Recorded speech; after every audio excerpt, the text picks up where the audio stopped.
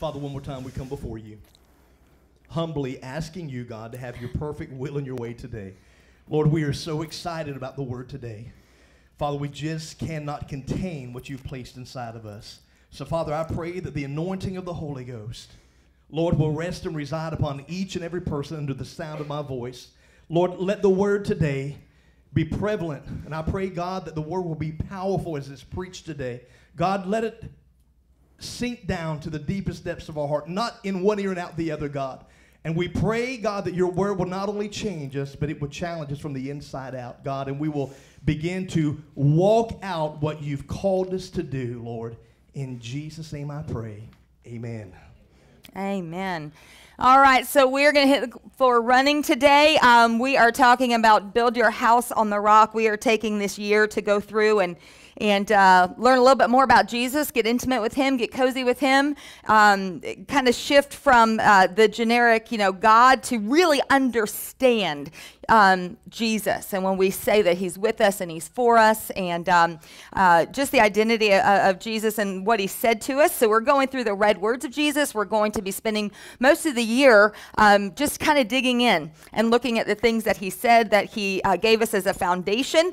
And today we are talking about when he said to us that we should follow him, and he will make us fishers of men. Pastor, you ready to run? Yeah, hey guys. He's itching this morning. Yes, I am excited. Going to get my preach on in just a minute. Hey, real quick, we have one announcement I forgot to say. Marriage ministry that is going to be in 2 weeks from now actually is going to be postponed to a later date. And if you've already paid for that, we will quickly reimburse you. But we're going to have to move that date. So we will let you know more about that in a very near future. Amen. If you're on the marriage ministry Facebook page, we will send some details to you there, and we'll touch base with you. Okay. Hey guys, before we get started, let's go ahead and throw that screen up there in Matthew chapter 4. But before we go there, let me quickly give you the background of what was happening. Remember, in the very first week of this Red Letter series, we were telling you that Jesus was in the wilderness where he was fasting and praying.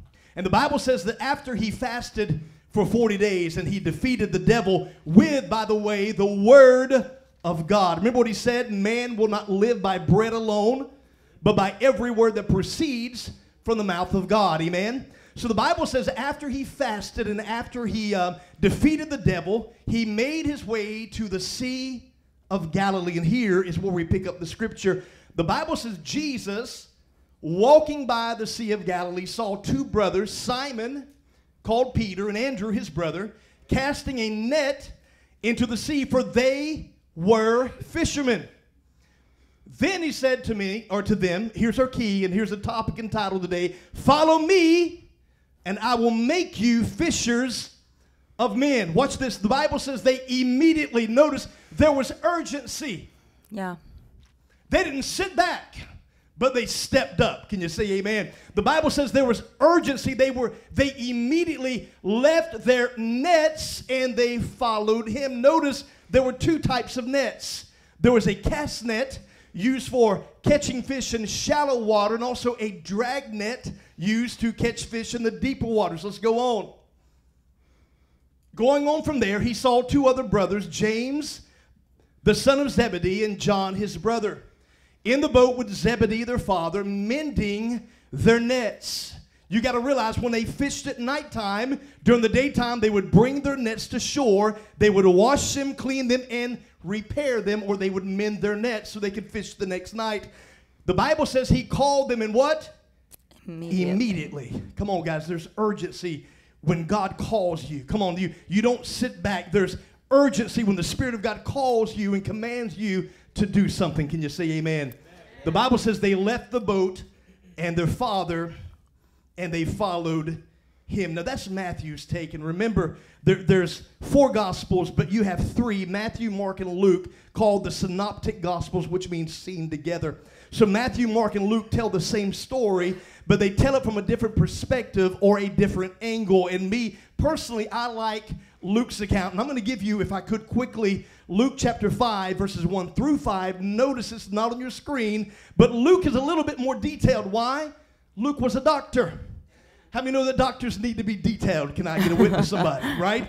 So here's what happened. Luke begins to tell a different story from a different angle. And he tells us that after Jesus fasted for 40 days, that he left the wilderness and he made 3 stops and performed 3 miracles before he called his first disciples. The Bible says he left the wilderness and went inside the synagogue and began to preach the gospel.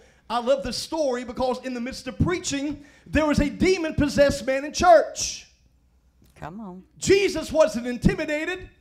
He was infuriated.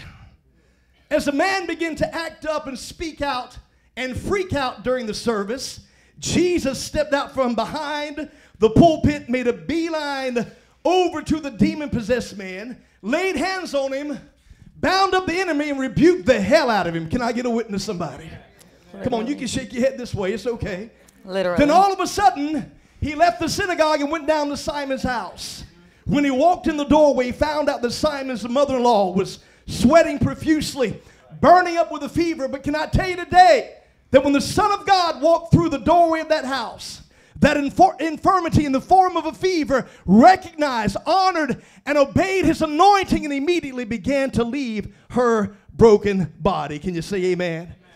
And then from the synagogue, he went to Simon's. From Simon's down to the seashore, and a crowd of people had gathered around Jesus, anxiously awaiting every anointed word that came from the Messiah's mouth.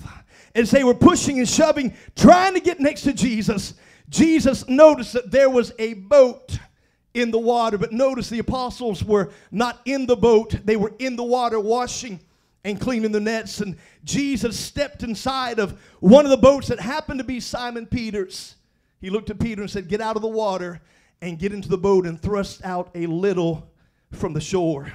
And as the boat began to drift backwards, watch this, it was in Peter's boat that Jesus used as a pulpit and a platform to preach to the people who were on the seashore. Can you say amen?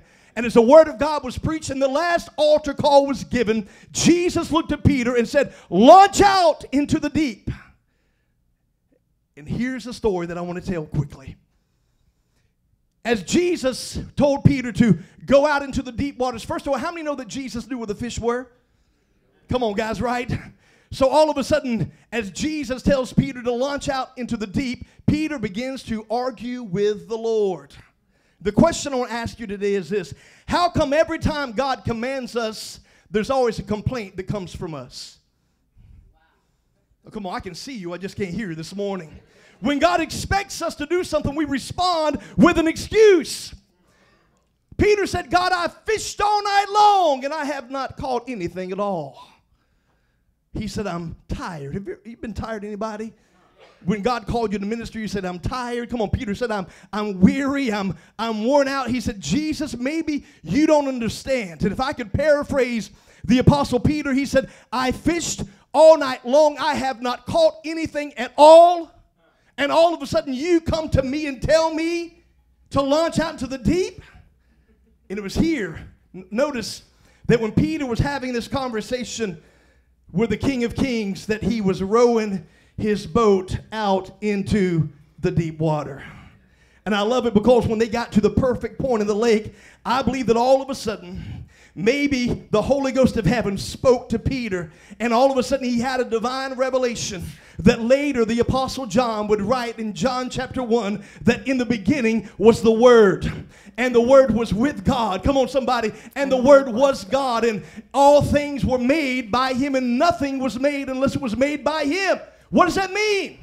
It means the one that was sitting in the boat with him was the one that created the heavens and the earth and dug out the Sea of Galilee with his own bare hands. Come on, guys. And then that means that if he put the water inside the sea, he also created the fish that's inside the water. Yeah.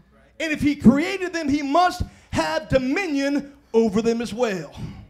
Can I tell you that when Peter dropped his net into the water, I'm a firm believer that every single fish inside the Sea of Galilee tried to make their way inside of that net. All of a sudden, Peter looked down. He grabbed a hold of that net and could not budge it. Come on, guys. Peter was not a 98-pound weakling. Every commentary I've read said how Peter was a big, burly man. But the Bible says he had to call his two fishing partners, James and John, that we just read about, who were on the other side of the Sea of Galilee. The Bible says it took 3 grown men to take that net, pull it up out of the water, and the Bible says it filled both of the boats, so they began to sink. Now listen, guys, this is not a tiny rinky-dink boat. Come on, can I get a witness? But commentaries say this was a large fishing vessel, about 23 foot long, 7 foot wide, capable of holding about a half ton of fish each. That one catch, out of an act of obedience, the Bible says filled both of the boats, so they began to sink. And I love what happened. Peter looked at Jesus, looked down at the fish, looked up at Jesus, fell to his knees. Come on, fish flying everywhere. And said, Lord, I'm not even worthy to be in your sight. I love Jesus' response. He said, Peter, it's time for y'all to hang up your nets. He said, you are no longer commercial fishermen.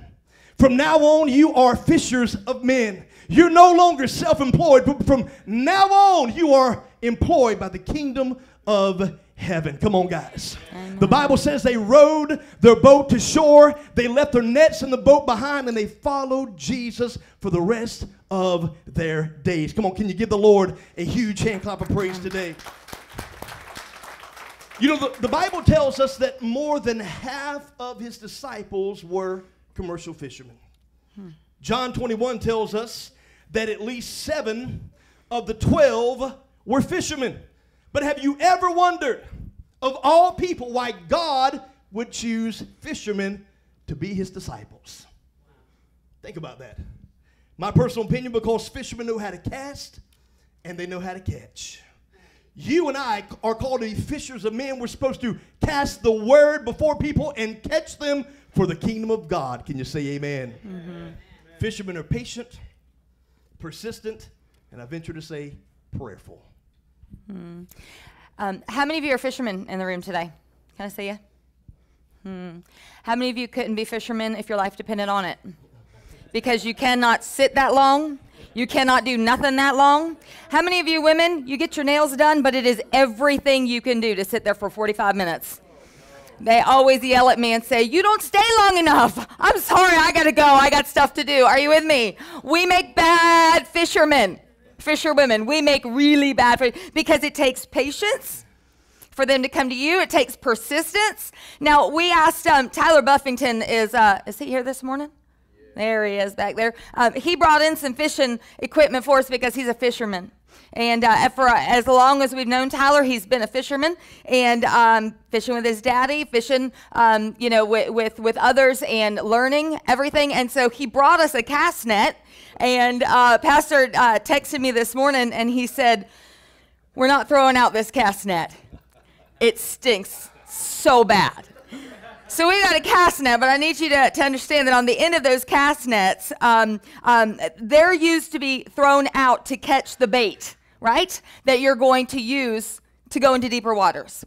And there are weights on the edge of them. And so I guess Anthony was talking with a band of brothers on Wednesday night, and they were talking about this a little bit, and Kirk was talking about throwing it out and whacking somebody in the head with those weights. But can I just tell you that sometimes that's what we do?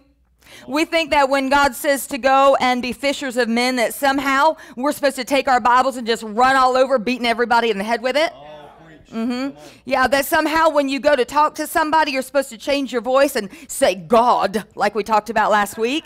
That somehow you need to get, somehow just change your personality and do a lobotomy on you and stick in a preacher's brain. And that is so not the case whatsoever. In fact, we've always been told in this house that God is our judge, our Holy Spirit is the convictor, and we are just called to love. Yeah. Now, I need to rewind back to what the Holy Spirit does, because the Holy Spirit is the one that convicts. Sometimes we become Christians and we take our cast nets and we think that we're just supposed to throw that out there, and just like hitting somebody over the head with those weights, we take the Bible and we use the Bible then to convict people. That is not what we're supposed to be doing. It's the Holy Spirit's job to convict, and it's our job to love. And the bait that we're supposed to be using is the bait of grace, the bait of love, right? So we're going to talk about that today. It's going to be a good time. It's going to be a good time because we need to make sure that we are patient, that we are persistent, that we are still, that we are quiet. You go out on that boat. I remember going out on the boat. I think it was my dad. I think it was some other people when I was a little girl. And I just remember thinking, A, how boring. B, we can't talk loud. We can't move around. We can't, this is all we're doing. And for how long? Right. But we've got to be still and we've got to be quiet. And for some of us, we don't know how to do that very well. Right? We get to family functions, we get to Thanksgiving, we get to Christmas, we get around people and we go, oh, our opportunity to convict people.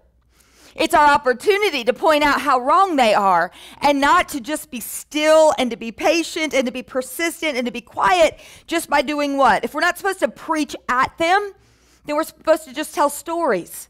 We're just supposed to tell our story about what it is that God has done in a natural way. Not a weird way, in a natural way. So we're talking about that a little bit today. But here's the thing, guys. God, he didn't call preachers to be disciples.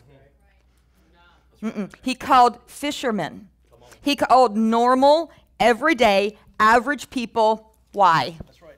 Guys, do you realize that pastors can only reach so many people? See, Jennifer and I only see people about twice a week for a couple hours a day or a couple hours a week. But do you realize we're secluded for the rest of the time. Right, we're locked up somewhere. Right? Listen, you, as the body of Christ, not pastors, you have the ability to reach more people than we ever can. Right. Why? Because you see people all day, every day. Remember, we talked about last week that God has called us to equip you for ministry, according to Ephesians 4:12. The Bible says you, as the believers, are supposed to do the work of the ministry. That's right. But let me share something with you. The work of the ministry doesn't take place inside the four walls of the church. Oh, that was when we came in. Can I get a better one? Come on. The work of the ministry does not take place inside the four walls, but it takes place outside the four walls of the church. Listen, in order for them to come in here, we must first go out there. Guys, look, I was doing some studying and praying this week, and I came across something that I want to talk about real quickly. Do you realize that the Bible calls us fishers of men? That means we are called to cast and to catch people for the kingdom, right? But listen, how many know that you can't catch anybody if you don't cast your line? You can't win anybody if you never open your mouth. Come on, shake your head this way. Listen, do you realize on a good Sunday, when we have everybody here that's not on shift work or not out of town, we have about 200 people in service. That's a pretty good group for the small church in 2 services. But you know what? Here's a challenge. If we were called and did what God called us to be by being fishers of men, and listen, this is simple mathematics, and I want you to get this because this gets me excited. As a matter of fact, I get jagged out of my mind at the very thought of God busting this place loose and doing something crazy on the north side. Come on, guys. Do you realize, once again, we have about 200 people on a good Sunday? And listen, if everybody did their part, because we all have a part to play, right? If everybody did what God called them to do and was a fisher of men and won somebody to the Lord and invited them back here, do you realize if every person only reached one person for Christ this year, by this time next year we would run 400 people. Are you listening? By only reaching one person for Christ per person.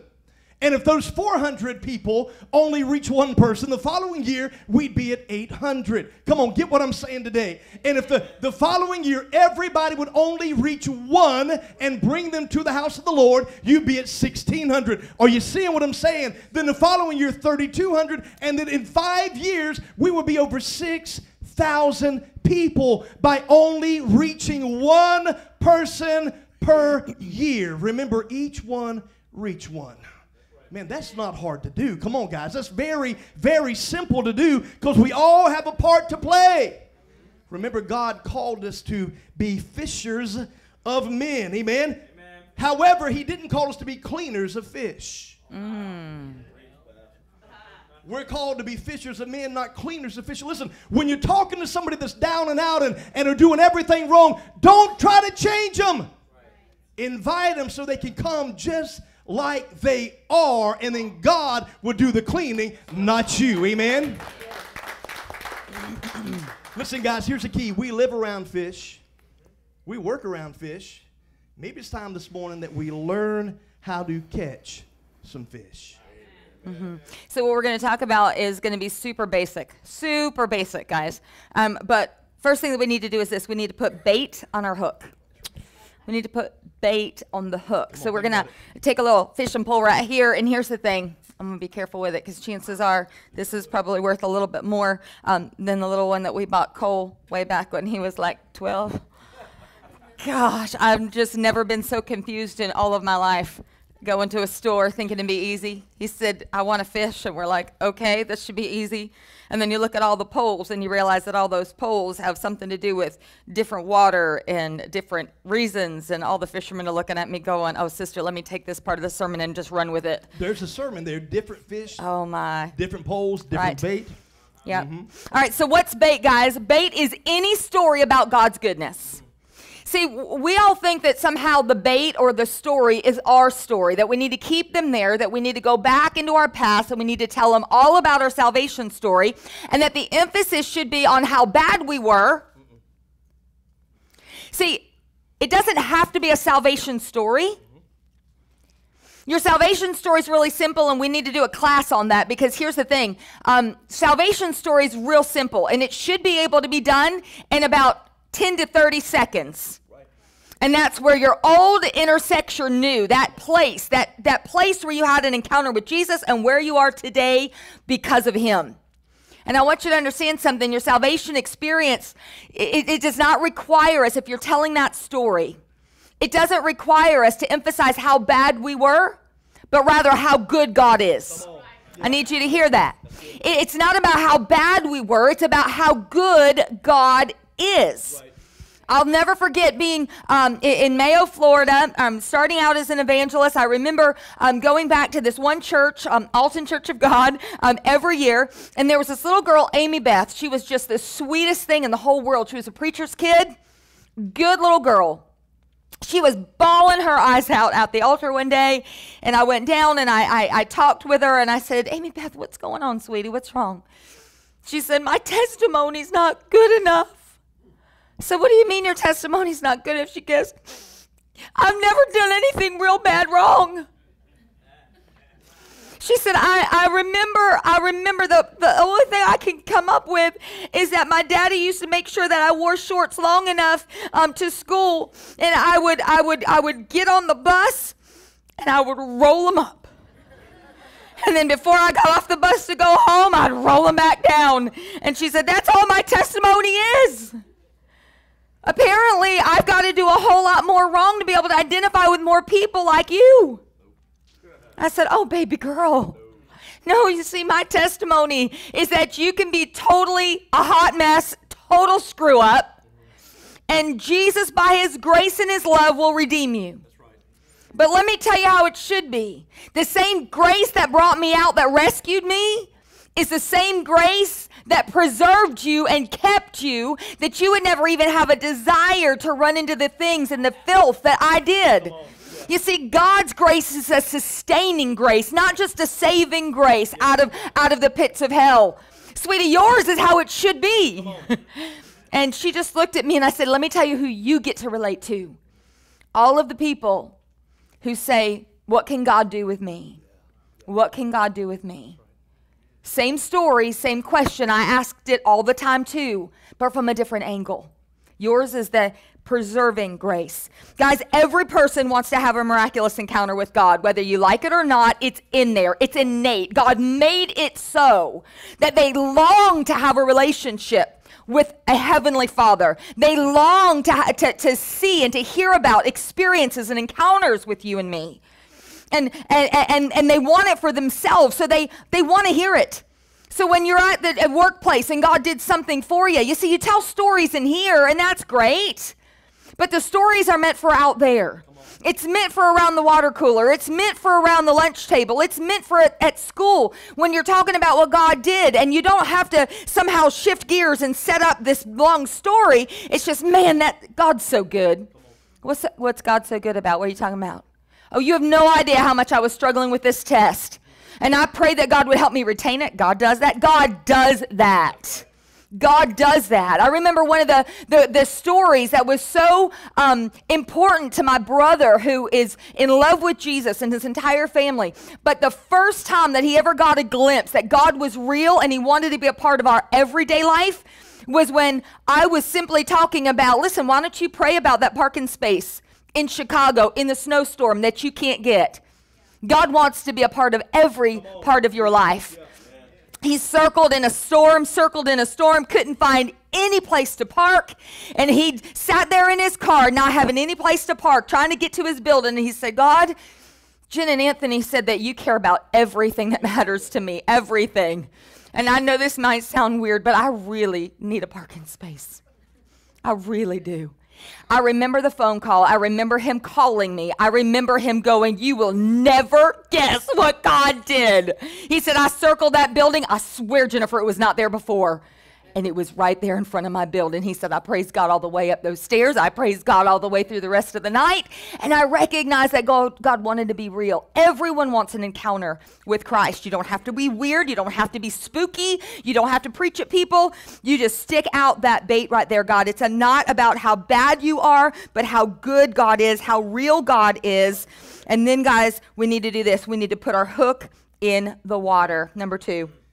Guys, put your story. What that means is put your story in front of people. You got to be able to tell it. In other words, you got to cast your line. Guys, can I tell you, you'll never catch a fish without casting your rod. You'll never catch a fish without casting your net. And listen, Jennifer alluded to something a minute ago when she talked about different kind of bait. How many know that different fish respond to different types of bait? There's a sermon there. Different people respond to different types of conversations. Here is where we need to take a lesson from the Lord. How many know that Jesus was a key communicator and a master motivator? He always found common ground with whoever he talked to. To the fishermen, it was about fishing. Yeah. To the farmers, it was about farming. To the religious lawmakers, it was about the law. So listen, here's the key. Maybe we also need to take some lessons from the Apostle Paul. He said, I became all things to all people that I might win some. Are you hearing me? Paul went on to say to do the work of an evangelist. Here's what I want to tell you today. Evangelists tell people about Jesus, right? See, you can have the greatest testimony and the greatest story that gives God glory in your life, but if you fail to tell people, it will never, ever do any good. Mm-hmm. So my challenge to you today is this. Don't be a silent saint. Be a sharing saint. Amen. Also, let me go a step further. Don't just tell your story, but live your story. Let people know you by your walk, not just your talk. Mm-hmm. Guys, number 3 is this. Fish where the fish are. And I know you're going, yeah, fish where the fish are. See, the thing is it's great to come in here and tell each other our stories. And that encourages us, and it uplifts us, and it helps that we know each other, we know our stories, so that when somebody walks through those back doors and we hear about what they're struggling with, we know who to hook them up with, who to meet them with. When somebody walks through those doors and they're battling with addiction, we know exactly the people in this building that we introduce them to. Right? When someone walks through those doors and they're just having gone through divorce or they're hurting, we know exactly who to connect them with, who to introduce them to. Fish where the fish are. In other words, it's fine in here to tell each other's story, but we've got to get outside of the 4 walls of the church and we've got to bring the stories to where the fish are. Right? These fish are already caught. We need to bring stories out there. We need to be just real and normal. And if it's real and normal, that means that it's part of your life. It's part of your life. It's what you talk about. It's, man, let me just tell you what God did. And you don't have to sit them down and say, let me tell you what God just did. No, it's just in your conversation. Guys, we're going to do something today, and we've been doing a lot of this lately, and I personally love it. Over the summer, I think we're going to shift and talk about our story, because our story is not the value. It's our story that leads to God's story for his glory, right? So we may do a series this week or this summer called This Is My Story, and we're going to hear more from you and some of the challenges that you've walked through, how Jesus has been real in your life, where you had an encounter. Today in this house, it is important to share stories, and there's a couple who is going to be leaving us here at Restored Church only because God has blessed their lives in such an amazing way and done such a great deliverance in their lives that they have an opportunity that God's given them to go do ministry together after more than a couple of decades of praying that would be the case one day. And so we're going to bring up Amy right now, and Jason and Zach is here as well. And Amy knows that it's going to be she and I kind of talking about some things. We're going to be talking about you, Jason, if that's all right with you. But I understand you want to stay right there while we talk about you. Is that right? Yeah, okay, he's good with that. Amy, would you step out real quickly and let's talk about what God's done in your life. Amen. This is Miss Amy Hancock and Jason and Zach. Zach, will you wave your hand so people can know who you are real quickly, because we know exactly who you are. And I'm going to do my best not to cry, and so is she. But she's been through it, right? Now, if you don't know it, Jason is Elaine's son, and Zach obviously is Elaine's grandson. And I know that we could just as easily bring Elaine up here as well, because they fought a good fight for Jason. And many times they fought it together, encouraging one another, standing with one another, reminding each other to keep believing and keep walking. Amy, we've heard Jason's story a little bit. For those that haven't, would you mind kind of filling us in? Because today we're talking about the fact that God's called you to a mission, and he did call you to a mission that took great patience and perseverance and grace in order to be here today. Sitting with and worshiping God with your husband and your son. Can you fill us in just real quickly on just a brief overview of the years of struggle with Jason? Jason has had an opportunity to minister to our youth. If you're wondering, why don't you bring him up here? He ministered to our youth. They went to youth camp together. He's had an opportunity to share. But today is about talking about what it looks like to stand and to keep throwing out a line to someone that's just that's biting and getting away, or not biting, or is still struggling with something. And what does that look like? What does perseverance and persistence and grace look like on a daily basis? And for that, there's nobody I can think of that can speak to that better. Can you give us an overview of the years of struggle with Jason? So I know a lot of you probably know that Jason was an addict for 20 years, 25 years. We've been married for 20 years. So in the beginning of his addiction, it was okay. I mean, he used, and over the years it progressed to severe. And when I say severe, I say that he would leave for days on end. We wouldn't know if he was dead or alive. He became very mentally unstable, unpredictable, unreliable. It was basically me and the Lord, and of course I had support from our family, and a lot of hard years of addiction. I don't know how many of you know what addiction really looks like up close. I know we know that it destroys families, it breaks relationships, it destroys trust, it does a lot of things that just wreaks havoc on a home, and that was our life for many years. We didn't get along. We fought like cats and dogs because I wanted so desperately for him to be different. Mm-hmm. I knew who he was, and I knew that he wasn't an addict. He was called by God to minister to him, to mm-hmm. others about his struggles. And God just continually put in my spirit that I had to press in, and I had to speak out what I knew that God was going to call him to do. But it wasn't easy. It was hard. It was a day-by-day walk of trusting in the Lord and saying, God, you know what, I can't do this on my own. I really have to have your help.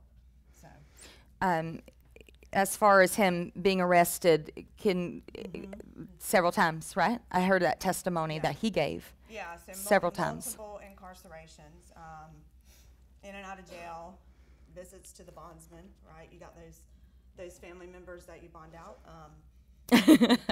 Those that you leave a little while too. Yeah, I did. Bonded him out, like whatever, you know, whatever he would call on the phone and say, you got to get me out of here, you got to get me out of here. Okay. You know, so multiple incarcerations, you know, multiple treatment facilities, multiple detox units, that we thought, you know what, this is the last time. This is going to be it, that he's going to get his life together. We are not going to have to go through this again. But it wasn't over yet. I think that we all understand what it is to give grace, but I'm not sure that we understand that grace means that when you offer grace, it's a grace that doesn't remind the person of how many times they failed us. It's not a grace that keeps somebody under the thumb, that manipulates and controls them with their past. We do that because what we're trying to do is we're trying to get them to stop hurting us, right? But when God extends grace to us, when Jesus extends grace to us, he takes our sin and throws it as far as the east is to the west, right? I mean, he doesn't remind us of it. He doesn't put it in our faces. He gives complete grace. And that's hard because this is what we understand, that sometimes people think that grace means that we get to be a doormat, right? And so for a lot of instances, I would imagine in those 20 years that the more that you would extend grace and then it wouldn't change him, and then you'd extend grace again and it wouldn't change him, and you're looking at this thing and there's really no sign of change and you're continually let down, most people were probably behind you, laughing at you while you're standing there believing for him and saying, no, God said, God said, God said, and they're laughing at you, and it's really not you being naive. It's faith, right? So how, you also had, in the midst of that, you had a very dire situation with Zach. Can you tell us about that real quick? About Zachary? Yeah, so Zachary is 15. He'll be 16 in April. He developed seizure disorder at 9 years old. Jason was incarcerated, and it was Zach and I at home. He had just gotten over a pretty bad virus, and he kept telling me, Mama, I'm dizzy. And so I put him in the bed with me the night that he had his first seizure, and had an appointment the next day to go to the pediatrician. And Jason was in jail, and I woke up at 11:45 to Zachary telling me, Mama, I'm dizzy. And of course I flew out of the bed and turned the light on. And when I turned the light on, he was having a grand mal seizure. I was alone. I say I was alone. I wasn't alone. I was never alone. Come on. I just have to stop for a second because I was never alone. Amen. Amen. When you go through something like that, we've been through a lot. But when you go through something like that with your child, that's my baby. Yeah. Right. Yeah. I couldn't do anything. I couldn't stop the seizure. I had to ask the Lord to help me. I had to say, Jesus, you're the only one that can help us. And the paramedics came. He ended up being in the hospital. After that, Zachary continued to have seizures for almost a year and a half after. Medication after medication after medication. The doctor shrugging his shoulders at me and telling me, I don't know what to tell you. You got to do this, you got to do this, you got to do this. But I didn't stop. I did not stop praying for Zachary. I continually made him just put him before God every night when he would sleep. I would kneel beside his bed, and I would quote scriptures. And I would say, God, by his stripes, by your stripes, he is healed. Yeah. Lord, I would say, Lord, you took all of our diseases. He's made well. He is whole. We said a prayer every day. Every day we said a prayer. And it was, Dear Jesus, thank you for this day. Thank you for your love. Thank you for your mercy. Thank you for your grace. Thank you for healing me and making me whole. And cover me with your blood. Come on. Amen. Amen. Every day we said it. Zachary knows it. Every day, right, Bob? Every day we said it. I got multiple calls from school that he couldn't stay in school because he was having seizures. I had to go pick him up from school. It was me and Zach. I mean, I say me and Zach, we had family support. Jason was in active addiction. God set it up that way. I don't know why. I don't have all the answers, but that was the setup. I remember having to pick him up in school one day and just having an all-out war with God. I couldn't work. I had to leave school. I had to leave work to go get him from school. And I remember just screaming out to God and crying out to God and saying, you know what, Lord? You said he was healed. These are not my words. This is not what I say. This is what you say. And now I expect that he will be healed. Yeah. That's right. So That's good. Yeah. He had multiple surgeries, right? Can you show that picture real quickly? That's my baby. How many surgeries did he have, Amy? So he had, I found persistence, continuous saying, God, you know what? This is not going to be my baby's life. He's not going to have seizures the rest of his life. I knew it. I had to press in, and we found a hepatologist and a neurologist or neurosurgeon in Orlando, Florida. They were world renowned. We didn't know it at the time. We just walked through an open door. He went in for testing to see if he would be a candidate for epilepsy surgery, and they actually had to induce his seizures to find out exactly where they were happening in the brain. So we went through multiple tests to find out that later that he was a candidate for surgery. He had a focal point in his brain that they believed that if they could remove it, that he would be seizure free. And so we went back, and he had 2 brain surgeries. The first surgery, they went in and they put electrodes on his brain to map out the seizure activity, this is after the second surgery. So he had 2 surgeries. His second surgery was where they went in and they removed the part of his brain that was causing the seizures, which was part of his parietal lobe. And his second surgery was 11 hours long. Yeah, so. Is that the only one? Yeah. Yeah. Cool, yeah.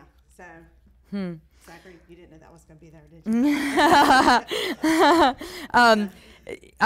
you? She mentioned just a moment ago about her job. So just to kind of give you an idea, she's got a loved one at home that is self-destructing, right? And for all intents and purposes, when someone is going and doing things, we sit there and we just go, you're making this choice. You're making this choice. Just stop. Like, throw me a bone here, right? Like, help me, right? And then you have someone that, not by his own choice, and then you can't fix him. You can't fix him easy. And then your job, can you just tell them what your job was at the time, by the way, and that still is? Yeah, it's interesting. When I married Jason, my dad's an alcoholic. He's been an alcoholic all my life. I love my dad, but he's an alcoholic, and so everything that comes along with being an alcoholic. And I had a desire. God gave me a desire to help other people. I don't know where it came from. I can't explain it. I can just tell you that it was a desire that I had to get an education, to go to school. I went back to school when Zachary was 2. I earned a master's degree in mental health counseling and did some substance abuse studies. I'm now a licensed mental health counselor, and I work at a substance abuse treatment facility. So I need you to kind of grasp this real quickly, because I can imagine that the enemy on a daily basis would say to you that you can help everybody else except for your own husband in your own home. right? I can imagine the way that he would just sit on your shoulder and beat you up. And I remember meeting with you here one morning over years ago when we first got in the building, I think, and you were sharing with me that no one at work knew that you had a husband who was an addict at home. And meanwhile, she would go in every single day and work with addicts. Is anybody with me? Would that confuse anybody's prayers? Would it frustrate you at all? God, I'm here and I'm doing this. How about you help him? And I can imagine that at the times, now I need you to understand that she has shared with me, and because of time, we won't be able to get into too much, but I want you to know that I need to ask her, how did you get along from day to day with that? Extending grace to somebody, persevering, being patient, extending grace, and there's no sign that it's sinking in, praying over Zachary every single day, multiple surgeries, and going every single day to work and being diligent to sow into the lives of other people. How did you not end up in that treatment center yourself? I don't really know, but no. I pressed. I really believe, somebody told me a long time ago that you do for others what you expect God to do for you. How did you manage day to day? And day to day, I woke up in the morning and prayed. I spent time with the Lord. I did a devotion every day. I asked God for wisdom. Every day I asked God for wisdom. I asked him to go ahead of me to help me make good decisions. Continually repented of sins in my life, of unforgiveness. I struggled with unforgiveness. I could have really probably killed him at a time or two or three. But I had to just press into God. I had to go to church. I had to be around Christian people. I had to have people in my life that would support me, and then I had to have enough sense to stay away from the people that agreed with the world, that said, you're crazy for staying. What are you doing? Come on. You need to be moving. You don't deserve this. That's what the world will say. The world will tell you that you don't deserve this type of stuff, and the enemy too. So I had to. It was God. God does for us what we sometimes we can't do or we don't understand, and his grace is sufficient. And I realized that in our weakness, in my weakness, his power became strong. Yeah. Just like the word says, that his grace is sufficient. I don't even fully understand grace today. I don't know that I ever will. But I know that because he loves me, that I can love other people. That's right. It's an amazing testimony about where they are today, and I want her to get to that, and then we'll wrap this up. And it's a miracle to see what God's done in Jason's life. It's a miracle to look at Zach today. I remember when Elaine had called us and told us about Zach and said, do you think that there could be any place for Zach? Do you think the youth group would take him? I remember him first coming to youth group when Pastor Johnny was our youth pastor, and I remember one of the first messages that he sat there in youth group, and he took off his shoe and chucked it across the room. And most churches would have gone, yeah, there's really no place for him here. But what we have learned is that we endure together. We love together. We meet each other right where we're at, and we extend grace, and sometimes you got to go in another room and pray. And I love what Amy just said, and we've got to wrap this up because I would love to stay all day, because this woman is a powerhouse for God. Jason is a power. If you're saying, why are you talking about him right there? This is a man of God. Amy's going to share with you where he is today in Zach, but I need you to understand something. Did you recognize that what she said was that, how did you manage day to day? I continually repented of my sin, asked God to help me to forgive, asked God to help me get myself straight so that I could respond in such a way. I need you to understand something. She came to this church one morning, and when she started telling me about what she was living with and what she did for a living and all of her degrees in mental health and addiction, I'm sitting there as a pastor thinking, Holy Lord, She came today to ask me how to help her husband, and I have no clue what to say to her because she knows far better than I will ever know about how to get her husband fixed, because that's really what counseling's about, right? You meet with somebody to say, will you fix my son? Will you fix my daughter? Tell me how to get them fixed. And here's what's amazing is I quickly realized that Amy wasn't meeting with me to see what else I knew about how to get her husband fixed. She was coming to me to say, listen, all I need today is for you to clarify what I already know. I need you to stand with me in prayer. I need you to know what's going on behind the scenes. I've already gotten a word from God and I'm standing on it. But because I'm a counselor at work and I'm a wife at home to him, I find that sometimes I bring my work home to my husband and I try to evaluate him and I try to fix him with all these terms and with all of these psychology things and all of that. And it's just getting foggy. And I just came today because I need you to fix me. That's what's so awesome. See, when you're going through something like this, you'll quickly find out that prayer and what you're going through has more to do with God fixing you than the person that you're dealing with, right? And I love that because she came to me to say, not fix my husband, but instead help me to get my head on straight and clarify my role. And I said, oh, I can do that. I'm a grace woman. And this is what I said. This is what I know. This is what I know. God's called you to be his wife. There's your role, to be his wife, to love, to be a safe place for him, to keep that bridge open. Because if you believe he's coming back, I'll believe with you, and he is coming back. And we're going to believe for that. And let me tell you something. As much as it is a miracle about what's happening in these two, to me, and you don't know this, but the greatest testimony for me is listening to you constantly stand on the word. We would have women's group, and every time Amy would open her mouth, and I don't know if she felt it, I don't know if she was thinking it, or if she had just walked in it for so long that it was something that she just knew there are no other options. When she would talk, she would not say, I'm worried about. She wouldn't say, I'm not sure if. She would say, this is what God said. This is what his word says. I am standing on that. And to me, the biggest testimony of this is how strong of faith and strength she had in the word and that declaration, and she stood on it, and there was no ifs, ands, or buts, and there was no, I'm not really sure. It was I know it, and I know it, and I'll know it until my feelings line up with it and know it, and I'll know it, and I'll speak it, and no matter what anybody says, this is what I'll stand on. Amy, you said this, and we'll wrap this up. You once told me that you've come too far to give up now.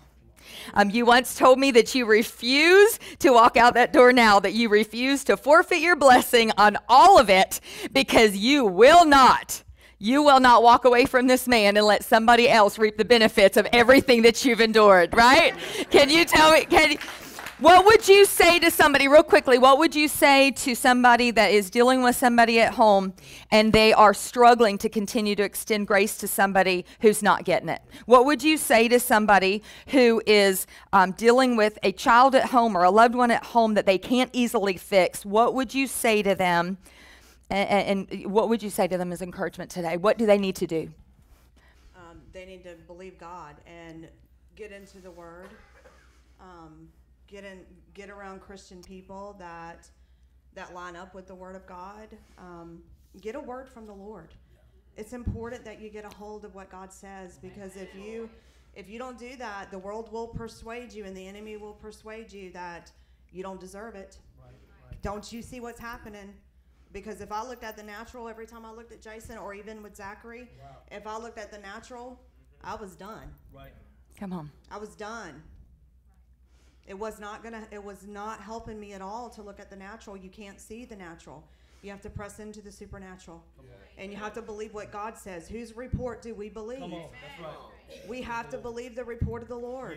Yeah. That's it. It's the report of the Lord. But press in. Ask God what you're supposed to do. He'll give you a word. He's faithful. Amen. He'll put it in your heart what you need to do. And then you got to obey and you got to yield. Yeah. Even if you don't feel like it today, because there was a lot of days that I failed and I beat myself up. I would scream and yell at him. Ask Elaine, she could hear it at her house. She lives behind us. I'm telling you, ask her, she knows. We would go through it, and I would feel terrible. I'd get before God, and I'd say, God, let's do it again. I can't do it on my own, but you know what we need, and we'd press in. Believe the Lord. Believe him. Believe him. Don't give up. Take no other option, right? And that's what I got from her every single time she opened her mouth. Can you fill us in real quickly about how you waited for those blessings? You waited, you persevered, you were patient, and you continued with grace.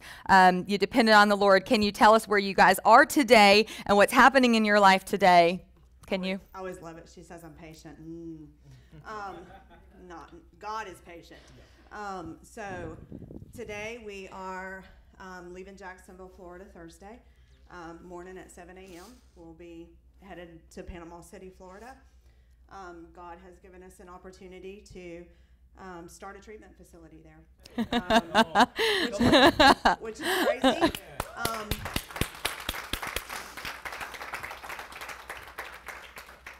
I don't deserve it. I don't. I'm not qualified. I'm really not. There could have been anybody else picked for the job, but God picked me. God picked me, not man. This is ordained by God. We know it. He has confirmed his word. We asked for his direction. We prayed. We waited, and God came through. So where's Jason and Zach today? Can you fill us in on? Zachary has been seizure-free since his surgery, almost 6 years ago. Woo! He's a miracle from God. He continues to grow, and he's his own person, and Mama still needs a lot of work, and he's my baby, and I just have to continually give him to God every day. Amen. Jason is free. Come on. Woo! Still need work there, but he's free. He's walking with the Lord. He's pressing in every day. He gets up in the morning. He's like, let's do a devotion. And I'm like, this is weird. We did communion a lot together. We fasted together. We prayed together. We agree together. That's a big thing, right? Because if you lived like I lived for 20 years with your husband running drugs, doing drugs, whatever, we pray together. We ask the Lord for his direction. He desires to have God first place in our home, and so do I. Woo! There's nothing like walking together versus walking apart. Right. I want to encourage you, if you got a husband out there that's wayward, that's doing his own thing, get with the Lord. That's right. Ask him what you should do. Because it's a me society, and the world will tell you, go after what you want. Go do what you want. There was no way that I knew in my heart that he would be free and that we would be walking with the Lord and that God would call us into ministry. And there was no way I was forfeiting that. I wouldn't turn him over. He's too good looking. I wouldn't turn him over to anybody else. Amen. Come on, guys. Give the Lord a hand clap of praise today. Thank you for sharing your heart today. And she's going to open up her life a little bit and her struggles. Can you help us to kind of just get up to speed for those that don't know? Give us a brief overview of the years of struggle with Jason so that we can kind of see your perspective as a wife behind the scenes and what does it look like in real life? Can you tell us about that struggle? Sure. Jason has shared a little bit of his testimony here at Restore. Being an addict for 20 plus years. We've been married for 20 years, and My God. So living with someone that is an addict is interesting. It is very challenging, and a lot of broken promises, a lot of letdowns, no trust. Several and many incarcerations, probably in jail 5 times. Many treatment facilities, many detox facilities. Just looking for an answer, trying to find hope, and hoping that that treatment facility that he goes to will be the last time that I have to take him to a treatment facility or detox. That'll be the last time. Or the time that he says, I'm not going to use anymore, I've had enough, I'm going to stop, that be the last time. But really, it wasn't the last time. It went on for many years. So, you know, if you have anybody in your life that's an addict, or you've been around it, addict or alcoholic, you know exactly what it looks like. You know what it feels like. I lived with feelings like I wasn't good enough. I felt like that he loved the drugs more than me. He loved the people that he ran with more than me, and our son. And so it was a constant battle that I had to continually put before the Lord. So you were called to this mission. It required patience and persistence and grace. How difficult is that to continue to extend grace to somebody when there's no real sign of change, continual letdowns? How did you deal with that? I don't really know that I did. Now I can look back in hindsight and think that it wasn't anything that I did, because I failed daily. I was real quick to tell him about his butt, you know, or to like try to fix him. I'm the person that's trying to grab the fish out of the water. You know, but I know that God did for me some things that I couldn't do for myself. As long as I continually put myself before the Lord and I put him before God, and I said, you know what, God, I'm broken. I don't know how to fix this. I don't know how to fix him. I don't know how to love him. I don't know how to be a mom. I don't know how to do any of those things. I had to continually seek the Lord and ask for forgiveness for my sins, and really just look to the Father to know that he was faithful and is faithful, and that anything that is broken that I present to the Lord, that he will fix. That's right. So day by day, I just got before God, and some days I was mad and was like, I'm not doing this, and I'm not doing this, and I'm not doing this, but God draws you back. That's right. He reminds you of what you need to do. Amen. I love what she said. If you caught that, she said that to keep on going, she would go before the Lord and ask him to forgive her sins, to make her heart right. That's powerful to me, and I'll tell you why. There was one morning that I met Amy right here, right after we got in the building, and I loved it because she wanted to meet me early. She wanted to kind of just share some things that were going on, and she needed some help, and you know, just I figured that as a pastor, she wanted to meet with me because she needed my help and direction on fixing something. And so I met with her, and I didn't know what she did for a living. Can you just briefly tell us what you do Right. for a living? Like, Right, yeah. It's interesting, I know. Early on, my father was an alcoholic and was married to an addict, and I'm like, okay, can't fix him, so let me go fix somebody else, and decided to go to school for substance abuse counseling. Ended up getting my master's in mental health, and focused on substance abuse, and now I'm a licensed mental health counselor. Mm-hmm. So I work at a treatment facility with addicts and alcoholics.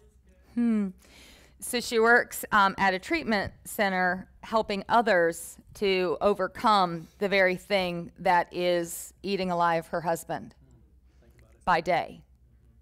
I can't imagine how the enemy would sit on your shoulder and completely make you feel like a failure and a fraud, by the way, that you can help the whole world but not your own loved one in your own home, right? I love it because when she came to the church that day and she started, sharing with me about, what she does and Jason, I had no idea. I kind of knew, but I had no idea. I knew more about another part of her life you'll hear about in a second. I had no idea. And what was amazing to me is the more she began to talk, the pastor in me started going, uh-oh. She met me here to figure out how I can help her with her husband. And I don't know nothing compared to what she knows. And I got nothing for her. And the more that she began to talk, the more I started having that panic, like, Lord, what am I going to say to her? Like, she knows more than I know. And then all of a sudden, I heard something amazing inside of her. She was coming to me not to fix her husband, but because she had already come to the realization that when you're dealing with something or someone that you cannot change, the only thing you have control over is how you change you and how you respond in that situation.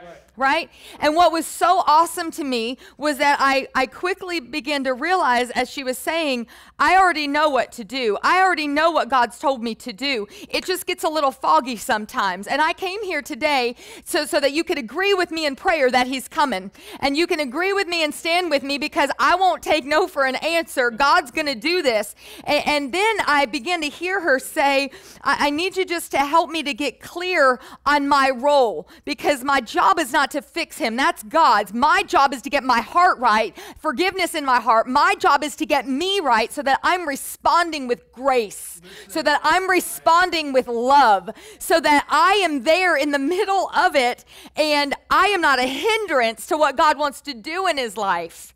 So I'm like, I got this. I know how to help you to stand in grace. I don't know how to help him, but I do know this. I do know.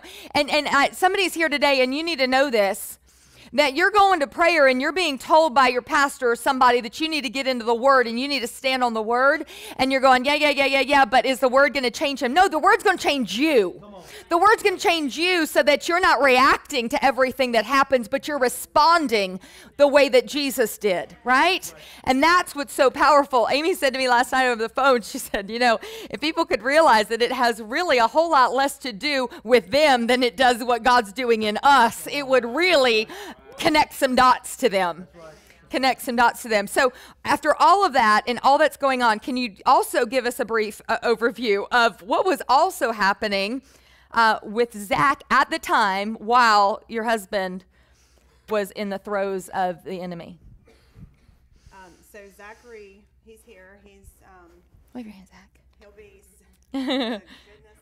He's a good-looking boy. Can you put that down just real quick? I'll call you on it. He'll be 16 in April. He's our only son, and he's my baby. He is my heart, and he developed seizure disorder at 9 years old, and Jason was heavy in his addiction at the time. He was incarcerated, actually, when Zachary had his first seizure. It was in the middle of the night, and Zachary had a virus for about 10 days that he just couldn't. He was really struggling with it and sick, and he kept telling me, Mama, I'm dizzy. Mama, I'm dizzy. And the night he had the seizure, I had put him in the bed with me just because I didn't feel good about leaving him where he was, and was planning to take him to the doctor the next day. And when he woke up in the middle of the night and he said, Mom, I'm dizzy, and I just flew out of the bed, turned the lights on, and it was just me and him. Jason was in jail. I felt scared. I felt alone. I felt desperate. I can't even put into words what was running through my mind at that time, but then I really quickly realized that I wasn't alone, and that I wasn't fighting this by myself, and that I couldn't fix it. I couldn't do anything, but I knew that the Lord could. And after that, he ended up having seizures for about a year and a half, and it was seizure after seizure after seizure, medications, going back and forth to the doctor, and the doctor basically getting to the point to where he shrugged his shoulders at me, and I was like, oh goodness, this is not working, and basically saying there's nothing I can do. And I just continued to go before God. I would kneel down where he was sleeping at night. I would anoint him with oil, and I would claim the scriptures. And I would say, God, by your stripes he is healed. You took all of this upon the cross, and you healed him, and he is healed. And I stood, and I stood. I was afraid. I was so afraid. You have no idea the fear that grips you when your child has a seizure. But I knew that my help come from God, and there was nothing that I could do but rely on him. And we found, me and my persistence and just not accepting no for an answer, I knew my baby would not have seizures the rest of his life. I knew it. I stood on the word, and God put it in my heart, and I said, you know what? I'm not accepting this. This is not going to happen. God is the answer, and he's going to come through. And we found doctors in Orlando. They were world-renowned physicians. We had no idea who they were, but God put them right in our path. He had 2 brain surgeries. The first one was to map out the seizures to see exactly where they were happening from. We were like in all of this process, could not believe what God was doing. Turns out that he was a candidate for surgery. They removed part of his parietal lobe. This was his second surgery. He had 2. This was the second surgery, which was 11 hours long. And that was excruciating, to say the least. I don't even know how we got through it, but other than God, because I can't do it by myself, and I couldn't do it then, and I still can't do it now. But anyways, that was almost 6 years ago, and there's my boy. He's been seizure free ever since. Come on. Woo!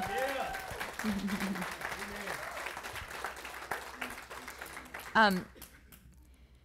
Guys, one of the reasons why I knew that Amy, not just because they're going to be leaving us and we're going to be heartbroken over it, but it was perfect timing because we knew what we were bringing. And here's these scenarios. You have someone that, you know, it's with Zach. There was nothing you could do. Zach didn't sign up for it. He wasn't doing it. It wasn't his fault. But then when you're dealing with somebody that's just rebelling, not receiving, for all intents and purposes, there are choices that are being made. And you just want to go, come on, throw me a bone and make a better choice already. Do you know what I'm saying? Like, I'm believing for you. And the thing is that, and Jason would sit there, and what I absolutely loved, was that when we sat in these chairs, Amy, you looked at me and you said, but that's not my husband. And that's not who he is. The choices that he's making are his choices, but that's not who he is. I know him when he is looking at me in the eyes, crying out to me, Amy, I don't want to be this way. This is not who I want to be. And what's amazing about grace is that grace looks beyond what someone is doing and sees who they truly are and speaks to that person to rise up. I love that. And so you have this woman that is standing there in between these two things, one thing that they can't control and the other that could control it, but that's not. And she's right there. And let me just tell you that every time, and the greatest testimony to me was Jason. You're going to hear where Jason is right now and where Zach is right now. But to me, the greatest testimony was you, Amy. And I would come home from women's class and I would tell,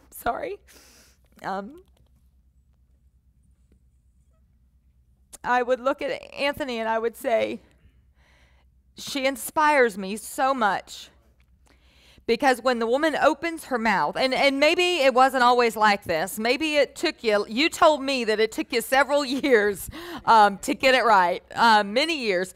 But when Amy would open her mouth in class, she would not hedge. She would not waver in her faith. She would not be here in church going, I believe, I believe, I believe. And then when you would talk to her at the back door, she wouldn't go, yeah, I'm really worried. No.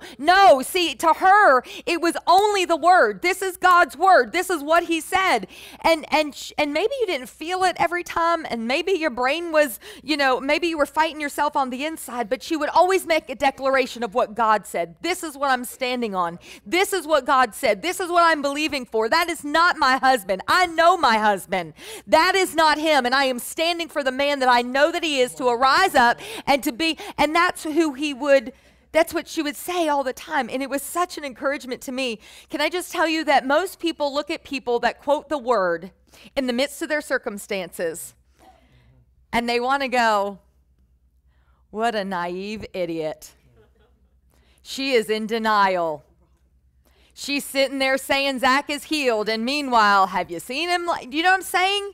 She's sitting here saying my husband's delivered, and she has no idea. No, she had an idea. She knew, though, the circumstance, but she knew God's word. Can you talk to us about what to do, about how to, or maybe what we say is this: what would you say to a weary parent out there? What would you say to someone that's dealing with a loved one that's either in the throes of rebellion or addiction and choices being made, or a mama or a daddy that's here today, or a loved one that's dealing with someone with an ailment or an illness that cannot be easily fixed? What would you say to that? I would say that About their circumstance. to get before God, to go to the Word, block out people. People will tell you what they think they know, and they don't really know anything. Come on, that's good. They'll look at it from a natural perspective, and they'll tell you you're crazy. Yeah. I had plenty of people tell me, "What are you doing?" Look, I mean, he's in jail again. He's in treatment again. He's gone for months. It went on for years. So I would say you got to get a word from the Lord. You got to get before Him, and you won't get a word from the Lord if you don't spend time with Him. Come on. If you want to know how to fix your problems, you got to spend time with the problem solver. That's because right. He's the one that can do it. Come on. Get in His presence. Block out this world, because the world will drag you down. The people that are in the world and serving the things of this world, they got an opinion, and it's not God's opinion. God says we don't give up on people. We don't say that people are useless or that they'll never amount to anything or they'll always stay the same. That's not God's way. That's right. God doesn't work that way. Just as much as He loves you and He extends grace to you, He wants you to do the same for that person that you're battling with. Yeah. It's hard. It's not easy, but that means that you can't do it without Him. It's not what we do. It's what He does in us. Took me a long time, and I still struggle with it. I can't sit here and tell you that I understand it. I don't understand everything, but I know God's good. That's right. And I know you got to dig your heels in, put your shoes of peace on, and plant them firmly on the ground. And dig them in as far as you can go, and do not move until God says move. That's right. That's good. We'll wrap it up this way. You once told me that you have come too far to give up now. You once told me that you refuse to forfeit the blessing of a saved and delivered and changed man to somebody else after all the work has been done by you. Oh, yeah. Right? No. Have you seen him? I mean, have you seen him? He's just way too good looking for me to like. Are you kidding me? Anybody with eyes can see. It's like, I'm doing good. He's a good man. Yeah. He is a good man. Yeah, it wasn't that easy for me. Because I knew him outside of his addiction. I knew his heart. God let me see that. I said, God, help me to love him like you love him. Help me to be his wife as you've called me to be. And I didn't feel it, and it didn't look like it. And I was gritting my teeth, and I was like ready for bear, but I just had to go with the word. And God gave me insight into his heart. That's the supernatural power of God. That I could be so mad at what was happening and be like appalled, like, really? Are you doing this? And then God would say, wait a second. Look at his heart. Because that's what I look at. I look at the heart. And so, I wasn't throwing that away. God does it. He gives you the desire. And when he gives you the desire, then you got to yield to the call. That's good. We'll wrap this up. Can you testify about where they are today and where you guys are today? Well, Zachary is healed. He's whole. He's well. He's covered in the blood. Come on, yeah. He has a future, right, baby? He has a future. He's independent, and I'm so thankful. I rejoice every day. If I look at what's swirling around me, and it's so easy to say what you don't have or what you think you should have or this ain't going right or that ain't going right, but you just stop for a second and say, you know what, look at all that God has done. Look at all. I have no reason to complain. I tell Jason that all the time, please help me.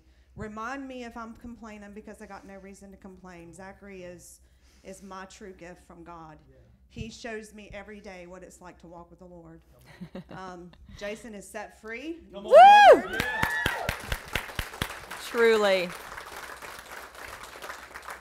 He's like David. He's a man after God's own heart. Yeah. We pray together. We read the word together. We do fast together. We do communion together. We walk together. That's different than all those years. I walked alone. I sat in the church by myself. There's somebody here. Your husband didn't come with you. Don't stop coming. Come on. Keep coming. Yeah. Keep coming. Stay there. Don't go to the other side, because if you go to the other side, you're on a losing team. Right. If you stay here, you're on the winning team. That's right. And you know, our life is completely different. I truly just look up, because I know that my help has come from him. Mm-hmm. And I will never take for granted what he's done for us, and daily we just continually submit to the Lord. Yeah, that's awesome. Tell us where you're going, what you get to do. Yeah, so we're leaving Jacksonville. God has called us to Panama City, Florida, which is beautiful, right? Yeah, it's beach and white sand, and you know, that's the perks of being in Panama City. But God has called us there. We are starting a treatment facility in Panama City. Yeah. Sorry. Oh yeah, I got my money. That should be like important, right? Like the first thing, but it is important. It's really important. God, we lived in a mobile home for years. And I love my mobile home. It's been a blessing to me. We've been in it for 20 years, but I would say, you know what, God, I want a house. I want a house. I wish you would have said I want a house in Jacksonville. It's all right. So we got a house in Panama City, Florida, which is really cool. Amen. So after years and years of believing and desiring, because God will give you the desires of your heart, to do ministry with her husband and Zach, they get to go do ministry together, and for the first time, and start again, and it's just awesome. Guys, how awesome is it that patience and persistence pays off? Amen. Come on, when you couple that with the power of prayer, great things happen. You know what? She goes, I was for the longest time, she was working from a single income and praying, because God is a God of increase. Come on, remember what we prayed this year, a year of release and increase. Here's what's awesome. Guess what? She's leaving here, going there, and God blessed her with an income of double what she had here. We serve a God that will give you double for your trouble. Can you say amen? Amen. Guys, we've got gifts and stuff for them. We'll give it to them in the back instead of right here. But could you please give it up? That if you don't know this, she worked faithfully and served our children in children's ministry, and Jason with the youth the last year, and Zach, of course, has just been a huge blessing. And of course, we will miss them, but this is always their home. They're just going to their next assignment. That's right. And so we're going to pray for them. But would you give it up for them and all that God has done? Thanks, Amy.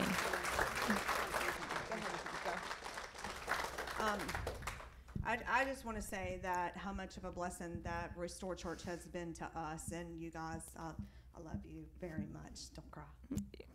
I'm not at all.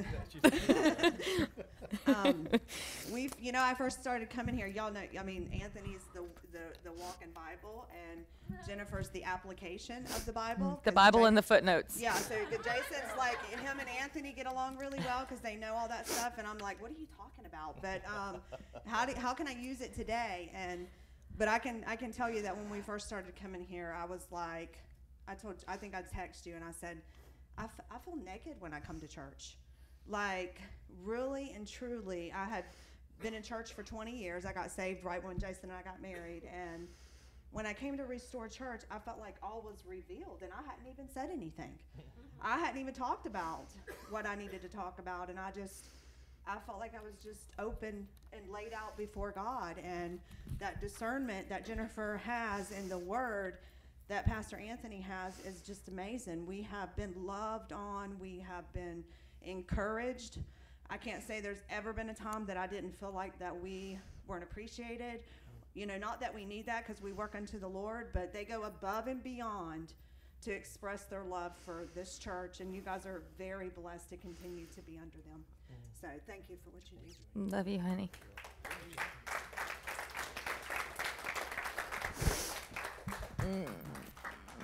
Love you. So proud of you. Guys, we're going to wrap this up, and I'm sorry to keep you. If we could put a fourth point to this, it would just be simply this.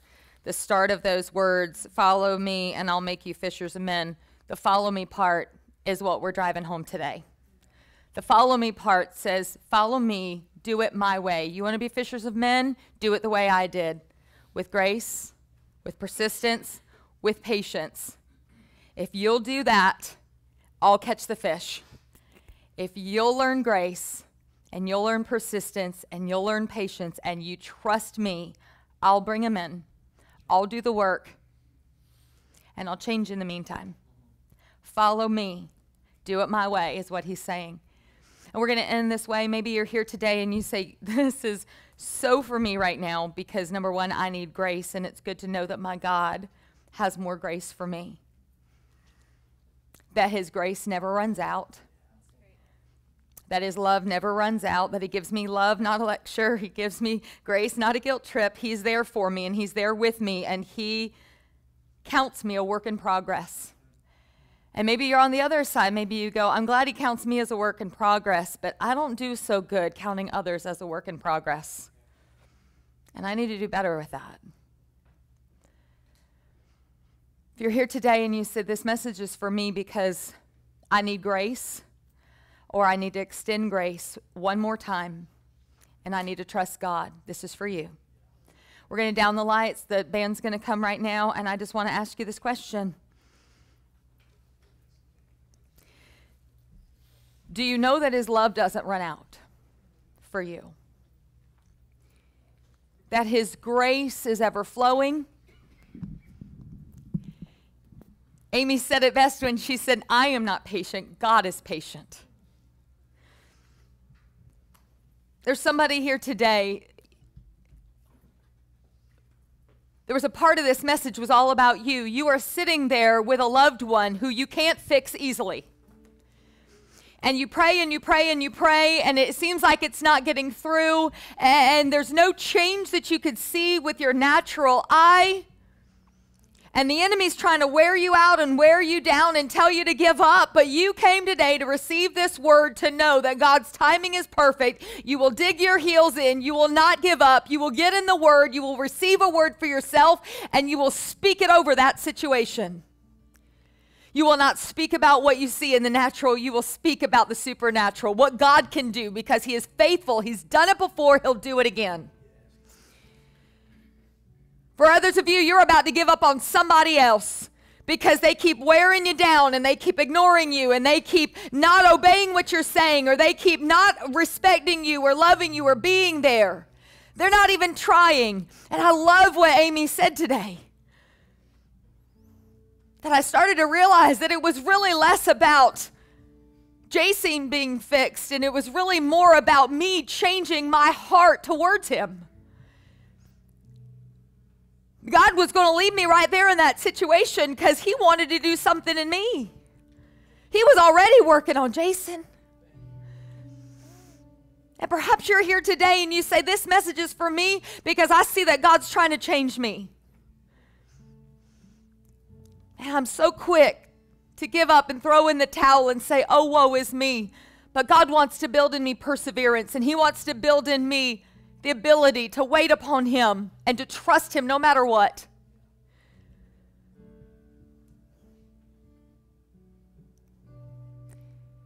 He never promised us there would be no storms in life, but he did promise us he would be right there in the storm with us. So if you're here today and this word was for you, in any way, shape, or form, I want you to receive it.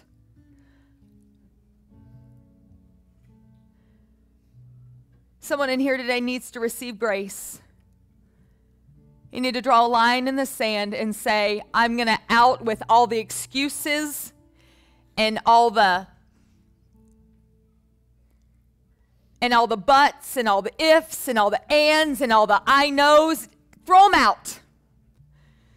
I don't care what you used to know. It doesn't matter what happened then. What matters is what God wants to do in you now, today. If you're here today and you're an addict and you walked in here, guess what? You just heard that God's still working on you and he's not finished with you, and you finally found a place that will love you and that will be a safe place for you. We won't always get it right, I promise you that. But we're sure trying the best we can. For some of you, you walked in here and you've got church hurt. Somebody hurt you out there. That's not a reason to stay out of church because God didn't hurt you. People, man, we just suck sometimes.